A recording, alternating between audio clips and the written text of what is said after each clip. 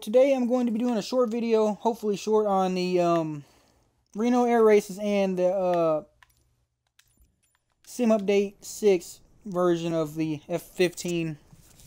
It's the same version as the one that was previously released. I mean, nothing's changed. What I'm trying to say is that I want to see if how it looks, the details and all that, if anything has changed since Sim Update 6. So this is just going to be a short video on my thoughts about the air races, which are a short video on my thoughts on the air races and all that, because I did test them out, and I was unable to capture footage. I mean, I'm sure there's some way that you could indeed capture footage if you really wanted to, but it's got your it's got my name placed all over it, which, you know, you really can't see any, you know, it's just not appropriate footage to catch. But so I just wanted to give my thoughts on it and all that. That'll be through the first part. So, you know, the second part will probably, I'll leave a timestamp in the description probably, or in the comments, stating when this is when it's over. But anyway, my thoughts on the air races are that they're quite fun. I went up against 4 people. I placed first this first time, and the second time my game crashed, so I just gave it a break because, you know, I'm not really into races and all that at the moment, but it needs some polishing. Besides that, I flew the P51 and the I-39. Let me check it. It's right here. I should have it.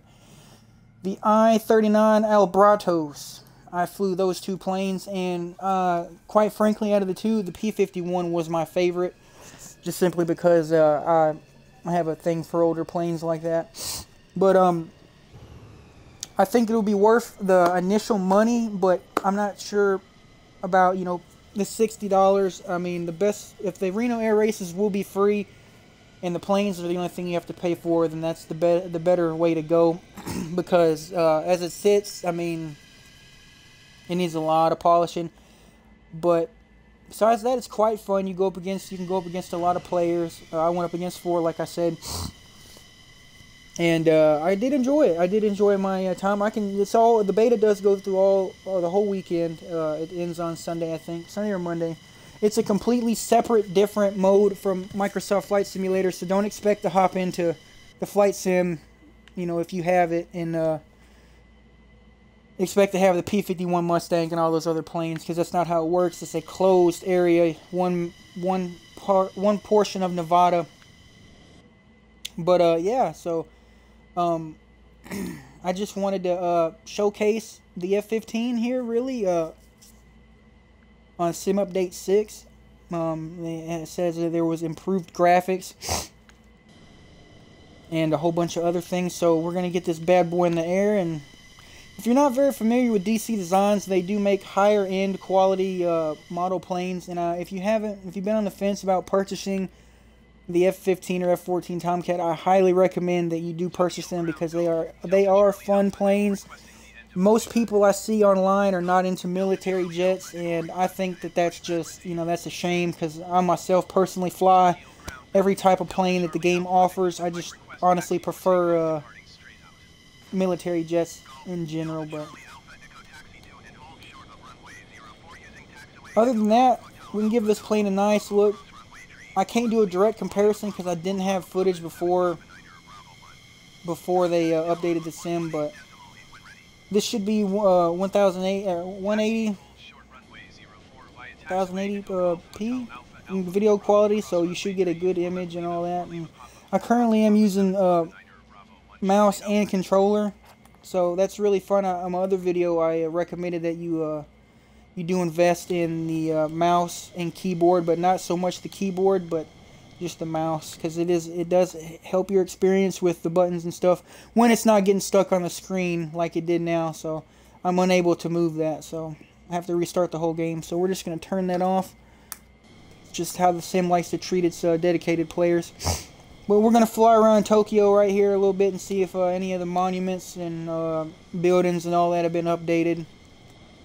And we're going to take this puppy out for a spin in Sim Update 6. So I got to give it to DC Designs. They make high quality. Most people don't think they do, which I think is stupid, because, you know, Azobo don't put out a whole bunch of planes, but, you know, third-party developers are essentially is what's making this game drive right now, and you know, the SC Designs has the F15, which will be coming out sometime before Christmas, and sometime at the end of the month, India Fox Teco will be putting out the F35 vertical takeoff and landing jet. So, if that's the meaning of that, I'm not up to par on my definitions and whatnot, but if you haven't, if you've been on the fence about buying this plane, and I know there's plenty of reviews out there, so many people may not see this, but if you're on the fence about buying it, I recommend it because it's an overall good plane, beautiful plane, highly detailed inside and out. So, I'm trying to remember how to turn on the mirrors. It's been a minute. I've been flying around the Su-57, which is another good plane. I did a review on that, so people hate that plane, but I mean, hey, you can't. People are gonna hate this, hate that. I personally think all the planes are something special, so.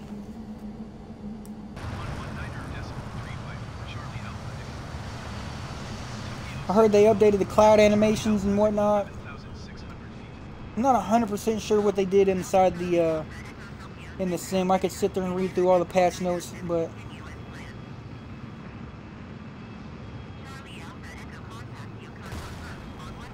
if you ask me, the sim kind of runs a lot better now when it's not crashing.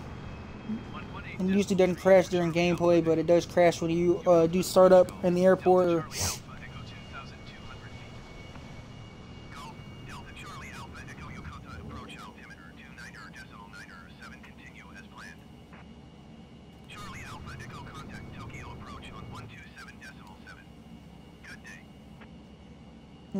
Going to 127.7 I think that's right there. Nope, that's not it. Tokyo approach Golf. Delta Charlie Alpha Echo 1,900 feet. There they are. Anyway, like DC Designs and SC Designs and India Fox Teco, these planes may be over $35, but they're highly detailed in my opinion. So if you have been on the fence about it, you know, I do recommend it. Where can you go wrong? Very fun, very fast. It'll get you where you want to be. Most people look down at us for buying jet planes because it's supposed to be a flight simulator, and they always bring up DCS, which is, you know, if you're on Xbox, you don't have access to, so.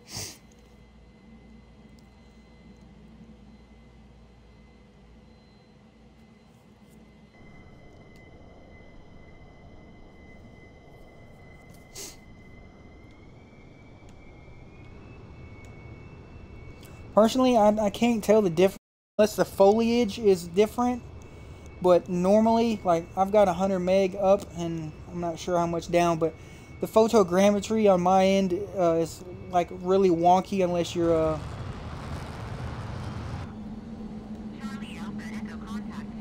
on, like, one of these buildings right here that they specifically did, you know, put their time on.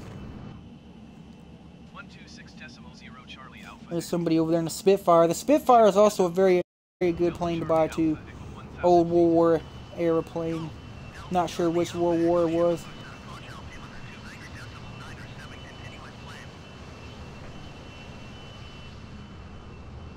I'll probably do another one of these with the F14 Tomcat A version. Not a big fan of the B version because some of the animations on the back are a little, you know, they like to clip through the vents and stuff like that, but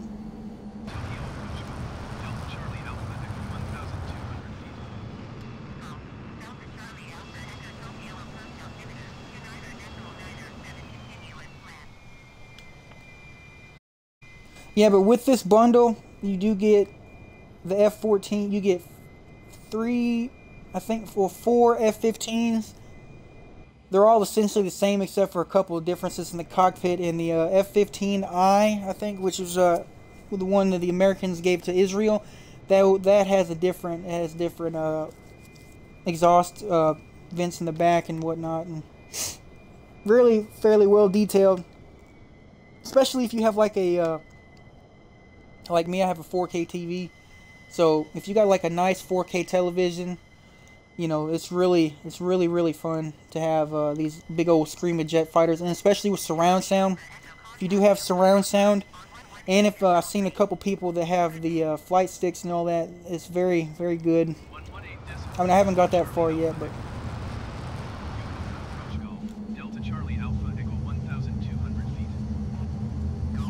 I also did talk to the developer today on the SU-57. He said that the update should hit the store today, but I'm not sure if that's 100% factual information, just simply because I think that they only release updates on Thursday, which would be the development update. I think the best time would have been yesterday, but I could be completely wrong. But hopefully, hopefully we will see an update, because the cockpit on the SU-57 is indeed broken, and that's one of my go-to planes.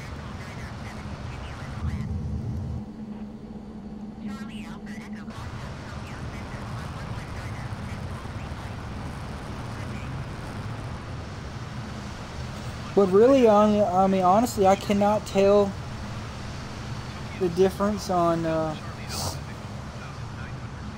between what it was before, and maybe I'm just blind. I mean,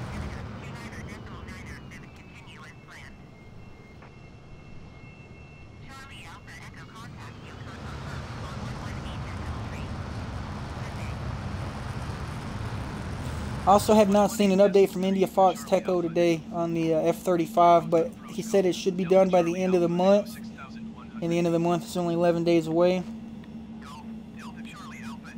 So hoping for an update on that.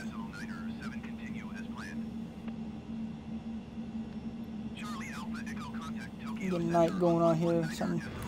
See if we can get the.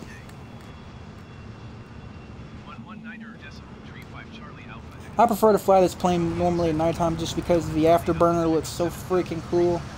Wish it had better afterburner animations, but I mean, hey, for what you're paying for, very much worth it. I honestly think this is top-notch development from those guys over at DC Designs. I wish they would release more planes.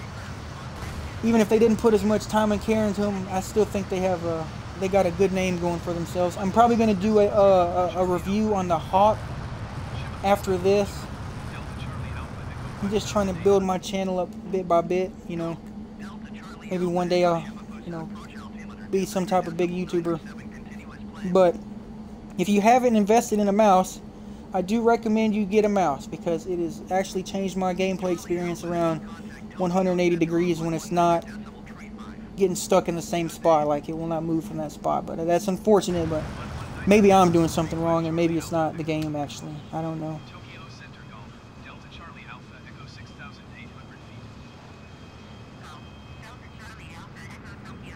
It does have full chocks, and it does have all the good stuff to when, you know, if you want to take photos and stuff, good thumbnails and whatnot, you can do that.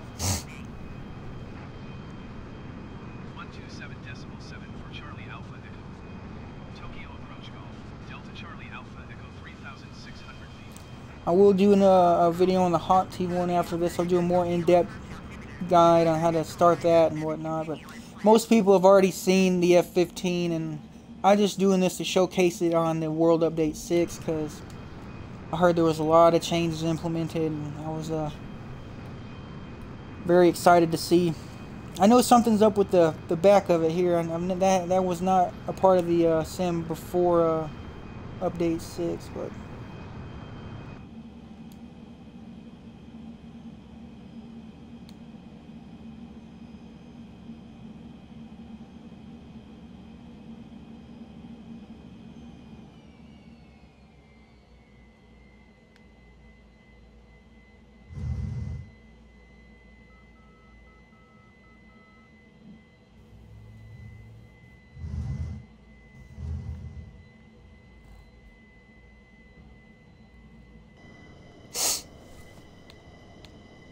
besides that, I mean, hey, you've been on the fence about picking this puppy up, go for it. It's worth every penny, in my opinion.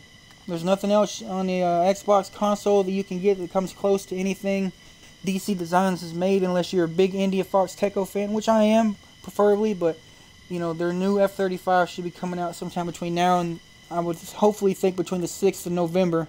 It's got to hit Just Flight and all them places first, I'm sure. But, yeah, that's it. I mean, would highly recommend this gym. Very nice.